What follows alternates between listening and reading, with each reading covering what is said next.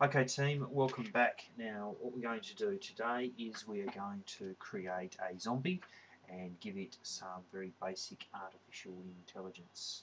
So you'll need to go back to the screen here that I've been working on. And the scripts that we're after at the moment are the zombie artificial intelligence. The zombie scoring, I need to refine that before we start to put that one in. That's the next tutorial anyway. Okay, so what we did for the player, that's a capsule today. We are going to ultimately look at changing that to something a little bit more realistic. What I want to do now is I want to make a game object. I'm going to create a cube, and this cube is going to be the zombie for us. I'll just bring him above the ground. I'm over here, so I'm going to make him about one high. Move him over there.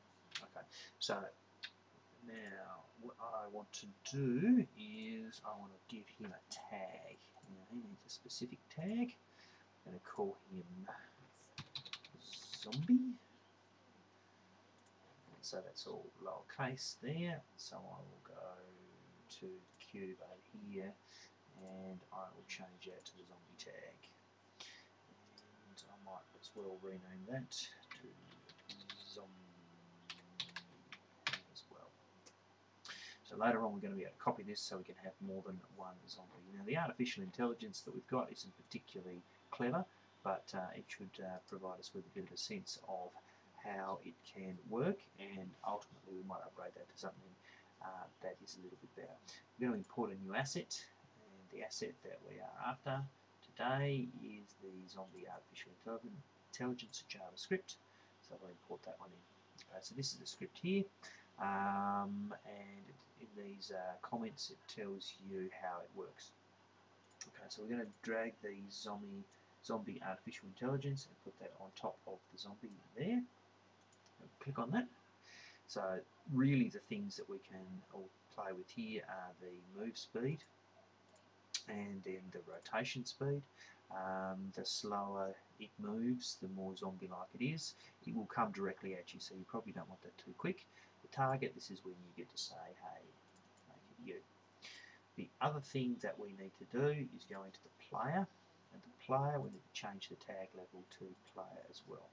And the reason for that is in this script in here, it calls here game object find the tag player and moves towards that, so that's the target, so that's important. So we'll put in a save in there. When we press play, this zombie should very slowly start to run towards us. Let's see, I just moved my coins there so that I can escape a little bit of lag, but you can see that that zombie is after me. The next tutorial will be about having some kind of weapon, so that when I turn around I can hit him with a fireball and kill him, because at the moment that's just not happening. Okay, see you soon.